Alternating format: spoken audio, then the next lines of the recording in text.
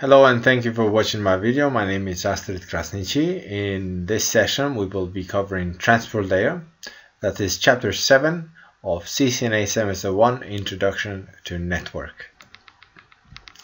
This chapter is divided in two sections. Section 7.1 Transport Layer Protocols, which describes the purpose of the transport layer in managing the transportation of data in end-to-end communication, and describe characteristics of TCP and UDP protocols, including port numbers and their uses.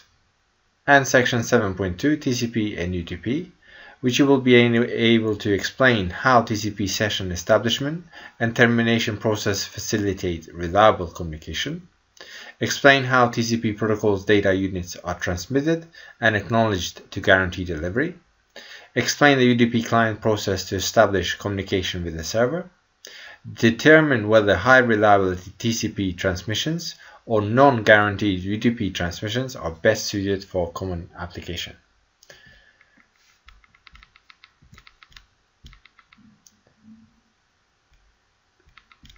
(7.1) Transport Layer Protocol. Role of transport layer.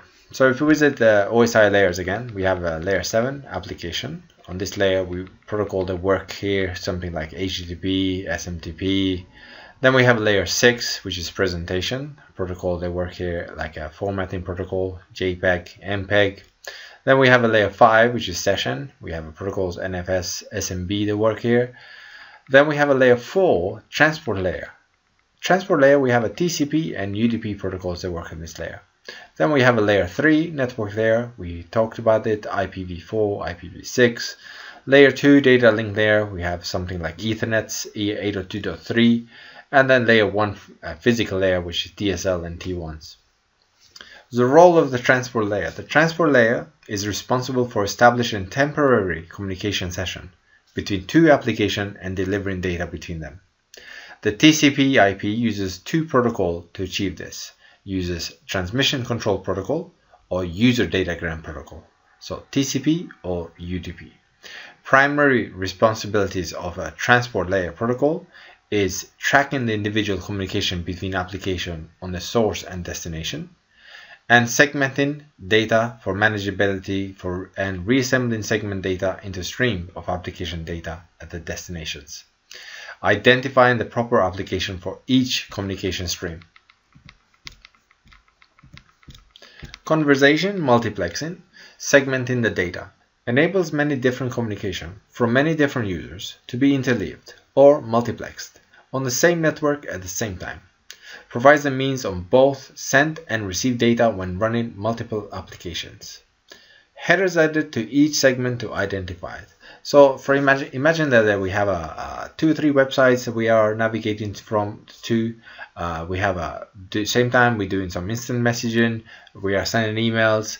So what transport layer is going to do is going to actually divide these data into small segments, and then is going to interleave. So same time we be sending data for website number 1, next segment will be email, next segment website number 2, third segment, fourth segment, and so on. Different type of data. So this is called interleaved or multiplexed. Transport layer reliability. Different applications have different transport reliability requirements. TCP/IP provides two transport layer protocols, TCP and UDP. TCP will provide reliable delivery, ensuring that all of the data arrives at the destination. Uses acknowledgement, delivery, and other processes to ensure the delivery. Makes larger demand on the networks, which more overhead. Or we have a UDP, which provides just the basic functions for delivery. No reliability, less overhead, a lot faster. So for example, applications up there that you can see is a FTP uses TCP, reliable transport. HTTP or web www uses TCP. Email uses TCP. You can see the DNS uses TCP and UDP, so reliable and unreliable. Or we have another protocol, a trivial file transfer protocol, which will use UDP. UDP is a no reliability, no guarantee, but it doesn't mean that it's not good. is the data. Most of the data is going to get to the destination. It's just that there is no guarantee that it will get there, but usually it does get there. Introduction to TCP. TCP is defined in RFC 793, Request for Command 793. It's connection-oriented protocol, which creates beforehand. It creates a session between the source and destination before it starts sending the data. It's got a reliable delivery. Any data that is being lost or corrupted, it will retransmit them. Order data reconstruction, reconstruct numbering and sequence it. So every segment will be sequenced. So the destination will be able to reassemble the data exactly the way, or reconstruct the data the way they were sent. For example, say that you're sending 5 sequence data, segment 1 out of 5, 2 out of 5, 3 out of 5, 4 out of 5, and 5 out of 5. At the destination, maybe they're not going to arrive the same way the way you send them. Maybe 3 out of 5 will arrive before 2 out of 5. So the TCP has got the method to keep this in the memory until all the sequence arrive there, and it will deliver them to the application layer nicely sequenced. Flow control regulates the amount of data that is transmitted. So for example, say that there's a congestion or there is a overtax to the destination. With the flow control, we can control how much data we are sending to the destination. And stateful protocol, which means that it will track at every session. So we can look at that's on the screen. We can see here we have a TCP header. So important things that we can note here in TCP header is a source port and destination port. Source port is something that the host will pick, random port. Destination port is most likely is going to be a well-known port, for example like port 80 if you're visiting a website. Then we have a sequence number. So usually in these sequence numbers is we have able to reconstruct the data, the segments. Then we have an acknowledgement number. So with this we can acknowledge that, okay, we received so and so packet, send me the next packet, and so on. Header length, that's the length of this header, TCP header. The window, how much data we are sending, we allow to send from the source to the destination, like window size. The checksum, urgent, and we have some options, and underneath that there's application layer data. UDP is defined in RFC 768, or Request for Commands 768, and it's connectionless. UDP does not establish the connection prior to sending the data between the source and destination. Unreliable delivery. UDP does not provide services to ensure the data will be delivered reliably. There is no process within UDP to have sender retransmit any data that has been lost or corrupted. So for example, if some segment has get lost or corrupted, then UDP won't be able to send it. No order data reconstruction. Occasionally data is received in different order that it was sent. UDP does not provide any mechanism for reassembling the data to original sequence. No flow control. There is no mechanism within UDP to control the amount of data transmitted by the source to avoid overwhelming the destination device. The source sends the data. If the resources on the destination host become overtaxed or busy, busy, the destination host must most likely drops the data until the resources become available.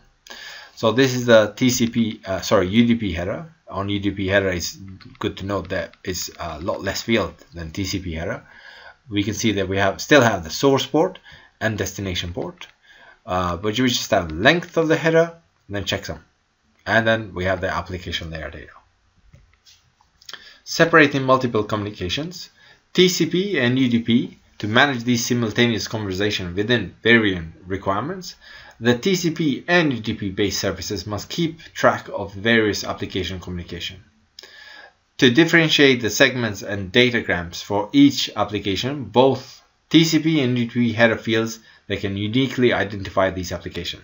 They will put a header so they can identify. The unique identifiers are the port numbers. So for example, we have a source port number and destination port number. TCP and UDP port addressing. In the header of each segment or datagram, there is a source and destination port. The source port number is number for this communication associated with the originating application on the local host. The destination port number is the number for this communication associated with the destination application on a remote host. It is a combination of transport layer port numbers and the network layer IP addresses of the host. They uniquely identify a particular application process running on the individual host device. This combination is called a socket. So for example, here we have a source. This PC is communicating with the server. It's communicating with as a FTP communication. So destination port is 21 for FTP, and the source port is randomly picked 1305. Then we have a same client is talking to the server with a website. Is navigating to some website. So we have a destination port is 80 and the source port is 1099, as I can see that. Now when you combine both source destination port number and source and destination IP addresses together, this is known as a socket. The port numbers are defined in the groups, so three different type of groups. We have well-known ports from 0 to 1023. We have registered ports from 1024 to 49151.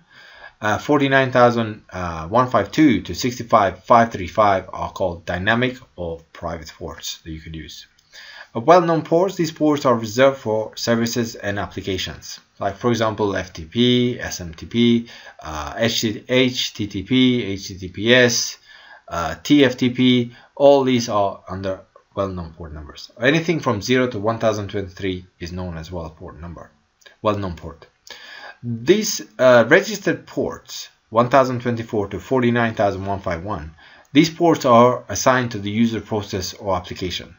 These processes are primarily individual applications that a user has chosen to install, rather than common application that would receive a well-known port number.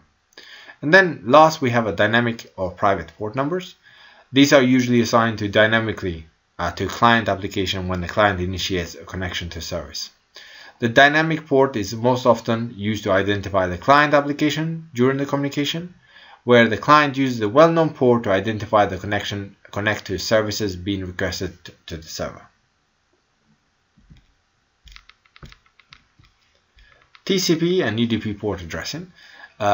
Sometimes it is necessary to know which active TCP connections are open and running on the network on the host. Netstat is an important network utility that can be used to verify these connections. Netstat will list the protocol in use, the local address and a port number, the forwarding address and port number, that's a destination port address and number, port number, and the connection state. Unexplained TCP connection can pose a major security threat because they can indicate that something or someone is connected to the local host. Additionally, unnecessary TCP connection can consume valuable system resources, thus slowing down the host performance. TCP and UDP segmentation. Each TCP segment header contains a sequence number that allows the transport layer functions on the destination to reassemble segments in the order which they were transmitted, to ensure that the destination application has the data in the exact form that the sender intended. There is no sequence numbers in the UDP header. UDP is a simpler design and generates less overhead than TCP, resulting is a faster transfer of data. So UDP just has a source and destination ports, while the TCP has a source and destination port as well as sequencing, sequence numbers, acknowledgement, flow control. So it's a bit more extra fields on the header. Okay, now we will talk in section 7.2, TCP and UDP. This is chapter 7, transport layer.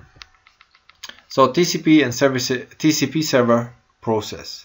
The key distinction between TCP and UDP is reliability. The reliability of the TCP communication is obtained through the use of connection-oriented sessions. Before host using TCP sends data to another host, TCP will initiate a process to create connection with the destination. So before then data is sent or received, the TCP will create a session with the destination, will open the session, and then after they agree and all the fields, then the data will start flowing.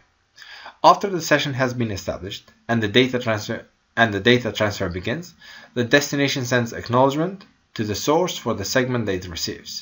These acknowledgements form the basis for reliability within the TCP sessions.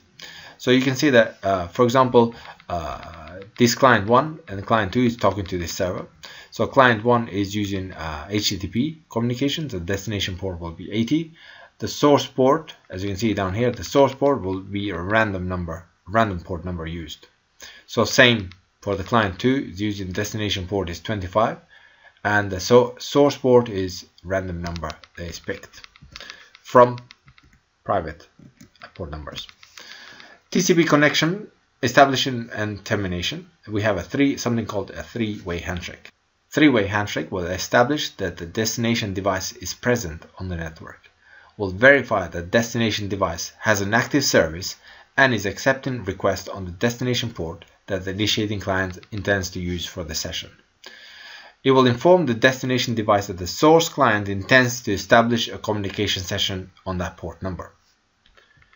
There's 3 steps. So first step is the initiating client requests the client to serve a communication session with the server. So a client sends a message saying, okay, I would like to chat to you. It will create a SYN flag. It will set to validate the initial sequence number randomized, sequence number valid, relative value is 0, random source port 1061 in this case, a well-known destination port 80, HTTP port indicates a web server or HTTP daemon. So for example, this client machine is trying to talk to this server. It's using a port number, random port number 1061, and using a port number, a well-known port number 80, which defines that is using a HTTP communication. It will have a synchronization, send a synchronization flag set, and it will have a sequence number 100. On step 2, the server acknowledges the client-to-server communication session and requests a server-to-client communication. So now it says, okay, well, I acknowledge that you want to talk to me, and then I have to start my own one as well. So because it's a two-way, the TCP server must acknowledge the receipt of the SYN segment from the client to establish the session from the client to the server. To do so, the server sends the segment back to the client with acknowledgement ACK flag set, indicating the acknowledgement number is significant. The value of the acknowledgement number field is equal to ISN plus 1. So for example, it will send a synchronization message, its own synchronization message, back to the client because it's a two-way process, and it will acknowledge the synchronization number from client. So for example, it will start his own sequence. So his sequence is 300 and acknowledgement is 101, which means I got your sequence 100, please send me 101. So now the step 3, the initiating client acknowledges the server to client communication session. Finally, the TCP client responds with a segment containing an ACK that is response to the TCP SYN sent by the server. There is no user data in the segment. The value in this acknowledgement number field contains one more than the ISN received from the server. After both the sessions are established between the client and server, the additional segment exchange in this communication will have the ACK flag set. So then the user data will start flowing. So the client will send, will send a sequence 101. So it will continue sending the 101, his own sequence. Will acknowledge 301, which says, I got your sequence 300, please continue with 301, and it will be acknowledged. TCP session termination. To close a connection, the finish or fin control flag must be set in the segment header. To end each one-way TCP session, a two-way handshake is used, consisting of fin segment and ACK segment. Therefore, to terminate a single conversation supported by TCP, 4 exchanges are needed to the both session. So, for example, the client will send a fin, the server will receive that fin, and it will send the acknowledgement, and then it will send his own fin flag, and then the client will acknowledge that fin flag. TCP reliability, ordered delivery. Segment sequence number enable the reliability by indicating how to reassemble the ordered received segments. The receiving TCP process places the datagram from a segment into the receiving buffer. Segments are placed in the proper sequence number order and passed to the application layer when reassembled. Any segments that arrive with non-contiguous sequence number are held for later processing. So for example, this client machine is sending segment 1 to 6, and each segment can take a different path. So they will receive on the destination, they might come not ordered. So we can see 1, 2, 6, 5, 4, 3. So they're a bit different. So now before the TCP gives those segments to the application layer, it will reorder them the way they were sent. So 1 to 6, and then it will hand them over to the application layer. Acknowledgement and window size. The window size is the amount of data that a source can transmit before the acknowledgement must be received. For example, here we have we can say a window size is 3000. So I can send 3000 bytes before you can send me acknowledgement. So I send the sequence number 1 with 1500 bytes, then sequence number 1501 with another 1500 bytes, then I'll wait for your acknowledgement. So your acknowledgement should be 3001. So when the TCP at the source host has not received acknowledgement after a predefined amount of time, it returns to the last acknowledgement number received and retransmit the data from that point. So for example, this acknowledgement says, okay, continue, I got 3000, continue with 3001. So this will be the next sequence, another 1500 bytes. And then 4500, next sequence, another 15,000 bytes, 1500 bytes. So acknowledgement number 6001. The window size determines the number of bytes sent before acknowledgement is expected. The acknowledgement number is the number of the next expected bytes. Now, say that I sent 500. Then I should be receiving or expecting acknowledgement, say continue with 501. Then I'll send another 500. I should expect the acknowledgement saying send me 1001. If I don't send anything, I will return and say, okay, well, last time he acknowledged was 501, so I'm going to continue sending another 500. Today, hosts will employ something, new feature called selective acknowledgement. If both hosts support SAC, it is possible for the destination to acknowledge bytes in discontiguous segments, and then host would only need to retransmit the missing data. So, for example, again, I send you 500 bytes. I'm expecting acknowledgement 501. I get that, then I'll send another 500 bytes. I'm expecting the acknowledgement 1001. Now, if I don't, I'm going to return to 501 and send you another 500. But what you can send me is say, okay, well, I got up to 730. You can continue just from there. The rest are lost. So this is called a selective acknowledgement. TCP flow control. TCP flow control, congestion avoidance. Flow control helps maintain the reliability of TCP transmission by adjusting the rate of the data flow between the source and destination for a given session. Flow control is accomplished by limiting the amount of data segment forward at one time and by requiring acknowledgement of receipt prior to sending more.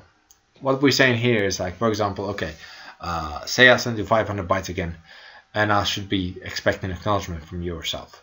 If you don't send me acknowledgement, we can reduce our flow. Say, okay, we can send a bit less. Let's reduce the number of bytes that we are sending, which includes reducing the window size. So, for example, say, okay, well, 500 things are getting lost. Let's reduce our window size to, I don't know, 300 and try that. Another way to control the data flow is to use a dynamic window size. So this is what I was talking about. It's a dynamic window size. When network resources are constrained, TCP can reduce the window size to require that receiving segment be acknowledged more frequently. UDP is low overhead against reliability. UDP is simple protocols that provides the basic transport layer functions used by applications that can tolerate small loss of data. For example, DNS, Simple Network Management Protocol, SNMP, DHCP, Dynamic Host Configuration Protocol, TFTP, Trivial File Transfer Protocol, IP telephony or voice over IP, and online games. For example, imagine if IP telephony, we don't want to retransmit, we don't want to have reliable communication. If some packets get lost, it's better to be lost than to retransmit them again. Applications that use TCP and UDP, for example, applications that will use a TCP, or some applications that need reliability. For example, HTTP needs that reliability. So if the packets that get lost or corrupted, HTTP will want to resend the packets again. FTP, again, File Transfer Protocol. SMTP, Simple Mail Transfer Protocol. Telnet, they all use TCP or reliable communication. Unreliable communication, or UDP, you have a protocols like, again, like we say here, DHCP, DNS, SNMP, TFTP, voice over IP, and IPTV. Okay, now I will show you a Wireshark demonstration on observing a TCP three-way handshake. Again, the three-way handshake was the client was saying, sending a message to the server saying, I would like to communicate with you. It will put the synchronization flag set, and then the server will acknowledge that. It will say, okay, I got your message, but I need to start a new session from me to you, from the server to client. So that's the second step. And the third step is to acknowledge the client is acknowledging the server's communication. Okay, so for this case, I'm going to still use from chapter 6. We had our lab here. This router is being set up with IP address. And I'm going to start a communication from the client machine to the router. So on this, what I did on router 1, I enabled a small database with the username and password, username admin, and a password Cisco, just so the client machine can log in. And I need to enable IP HTTP server, so this to be enabled. So the client machine can actually communicate through HTTP with our router. So I'm gonna open a client machine. Okay, it's been paused, so let's start this client machine again.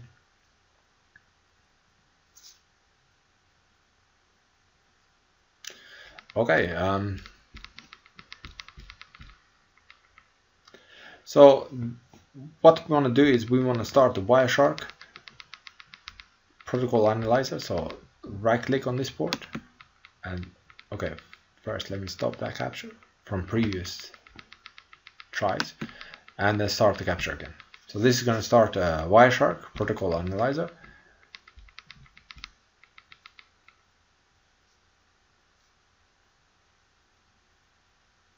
Okay, after this starts, I'm going to start a session, HTTP session from the client machine to the server. So click on the Internet Explorer. So I'm going to go to the host machine, open the Internet Explorer, and in here I'm going to type 192.168.168.11.1. Okay, I'm gonna log in, admin, and password Cisco. Okay, now I have logged in. Let me go back to here and see. I'm gonna stop this capturing, and I'm gonna filter. I want to see only TCP information. Okay, so if I go right to the top, so you can see it's coming from 192.168.11.100. See there, 100, and it's going up to 192.168.11.1 protocol TCP, and you can see that this is happening three-way handshake first. The host has used the port number 49182. So remember, those were the dynamic port numbers, and it's communicating with port 80. That's HTTP on the router. Sequence 0, and now the port 80. This is the communication from the router to the client machine. Is using the source is port 80, and destination is 49182. It's using the sequence number 0, and is acknowledging the client's 0 and saying, okay, send me the number 1. We'll continue here. It's not authorized because it's using strong privilege level 15, and it's going again. Port 80 is client machine. From the router to the client machine again. Sequence number 193, and is acknowledging 408. And then from the client machine is using again the same port, is acknowledging 408 and acknowledging 194. So it's saying the sequence number 408 and acknowledging, because he's asking for 408, he's sending 408 and acknowledges 193. It says, okay, send me then 194. So acknowledgement says, okay, send me the next packet. It doesn't say, oh, I got 193. Send me, okay, 194 means I got 193. And then the communication again from the client to the server, to the R1. Okay, again, we can go through here. We can right click here and just in the Wireshark, we can just click and follow TCP string, and this will show you what's happening. Here you can see that it's been unauthorized.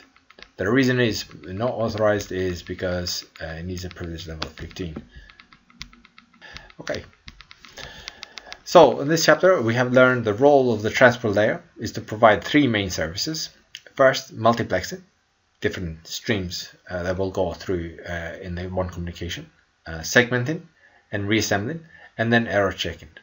It does this by dividing the data received from an application into segments, adding a header to identify and manage each segment, using the header information to reassemble the segments back into the application data, passing the assembled data to the correct application, how TCP and UDP operates and which popular application use each protocol. Transport layer functions are necessary to address issues in the quality of service and security in a network. Ports provide the tunnel for data to get from the transport layer to the appropriate application to the destination. Thank you for watching my videos. Please have a look at other videos, and don't forget to subscribe. Thank you very much. This has been Astrid Krasnich. Goodbye.